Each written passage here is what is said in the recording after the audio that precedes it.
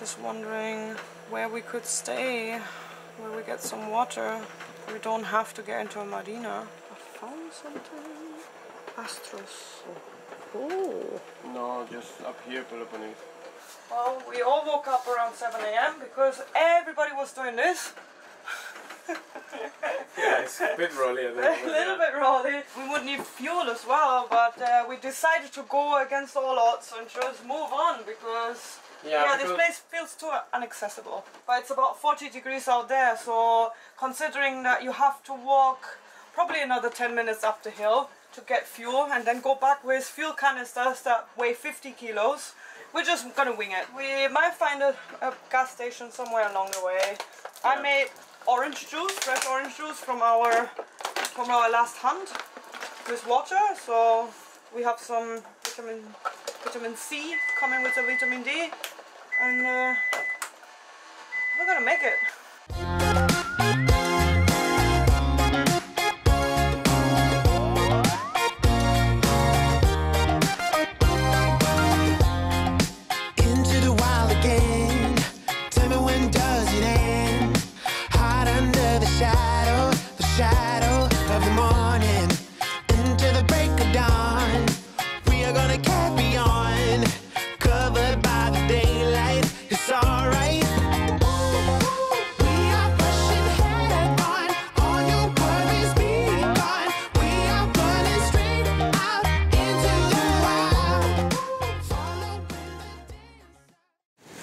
To make it out of this bay.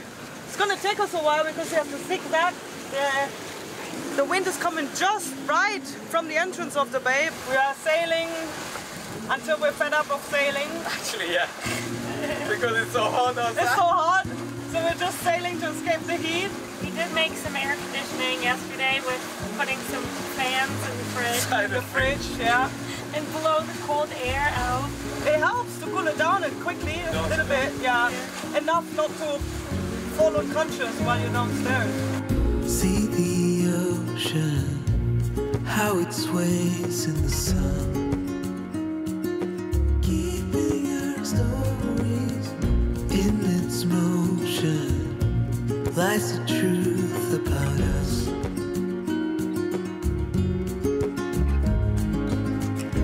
Things time will tell, we might never know. We'll be gone before it all begins. Send me your songs of tomorrow. I'm dying to know it all. Stories of joy and of sorrow. I'm dying to know it all. To know it all.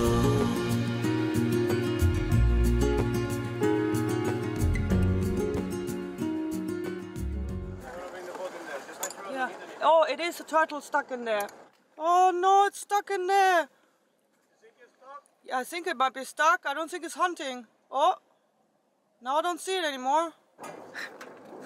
Trying to save a turtle doesn't want to be saved. It looked like she was stuck.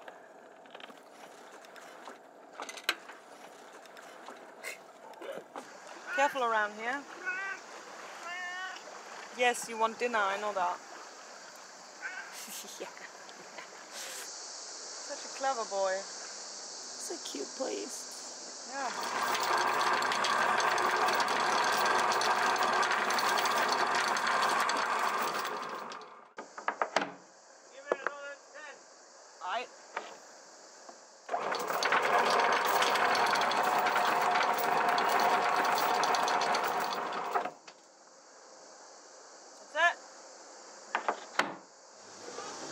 Just rocks.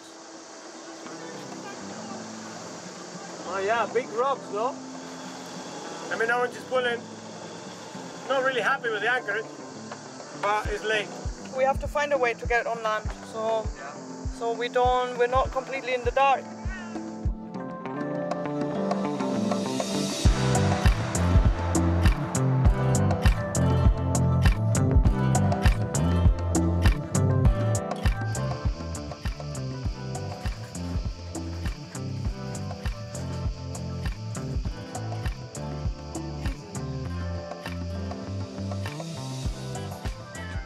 just had to swim for silver foil that we're using to shield our boat from the sun. It's about 47 degrees today.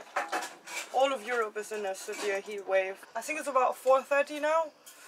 Maybe another 2-3 hours and it will be just bearable to go down here. The gas station is actually in sight, but yet it's so far away. None of the guys wants to go out. Who can blame us if it's 47 degrees? Nobody wants to move. Okay, here is 36 degrees. With our makeshift sun covers. And then in here, oh, 42. Yeah, 42.7. We wanted to go and put fuel and buy dinghy fuel, stuff like that, but it's too dangerous to leave the pets here alone. Yeah, we cannot even leave Shaya here. She might just spontaneously combust. That's the thing, actually. Spontaneously combustion. I heard about that. Don't joke about it. That's the thing. Dozens of people spontaneously combust each year. It's just not really widely reported. Right. Have you not heard about people? Don't joke about it. Spontaneously combusted. He exploded on stage. Just like that.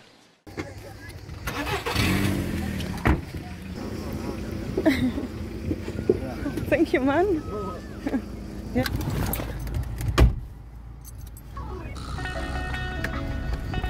Shaya, what are we doing here? Did we just hijack a car? So nice. See, so you know, people are not out there to kill and rob you. They just give you your car. I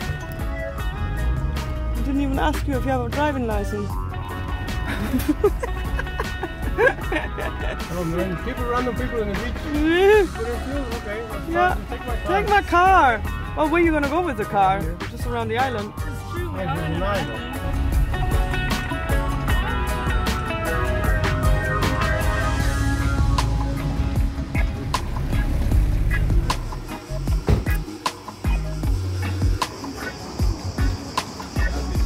It's true. We put the thing in the beach and we asked where the gas station was, and then just a random stranger came in and said, oh yeah, it's over there on the corner. Hurry up, it closes at 7. So he gave us a car. He said it's a bit of a pain to go there by foot, so just take the car. So which car? Yeah, any of them, the green ones too. He didn't ask me for anything. No, he said, do you know how to drive? Yeah, then take it. Take it. It's awesome. Island people. I love island people.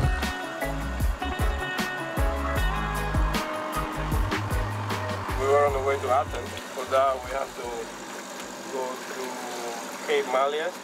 We realized that on the way to Cape Mallias there's a wreck. It's lying about 10 meters deep. The beam is about 9 meters, something like that, so like 8 or 9 meters, so that means like it's out of the water pretty much. And it's just before the lighthouse of Cape Mallias. Today we are going to just stop there for a while because we want to snorkel there, because apparently there's also the petrified forest. And I'm pretty excited to figure out what that means actually. I saw some pictures in Google Maps and there's some like tree trunks and they look like they're petrified. So I think that's why it's called the petrified forest. I think that's the petrified forest. So it was a bit too dangerous to anchor here last night. I think we came about this far. Yeah, and then you do U-turn. So yeah. So we went back to the other side, but there are less rocks and less wrecks over there, and we anchored in the night. So Shaya and I went to the bow and were with a big torch. Shaya was leading the way on the navionics and you were on the helm, so that worked out very fine. Yeah, it definitely sticks out from the rest of the area. Nothing else around there. So maybe we do get some information what happened. I don't understand what you do with the dinghy, so it's helpful. I never know why it goes out and in. It goes in, so when we slow down the boat, the line doesn't get into the propeller. Because we're going so slow and maybe we have to turn. See any mark for the wreck? No, nothing marked. You could just go over it and get stuck if you have a long keel.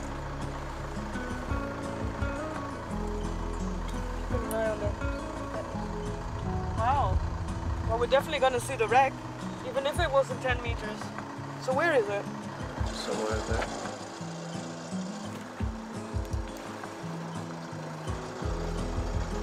All right, 50.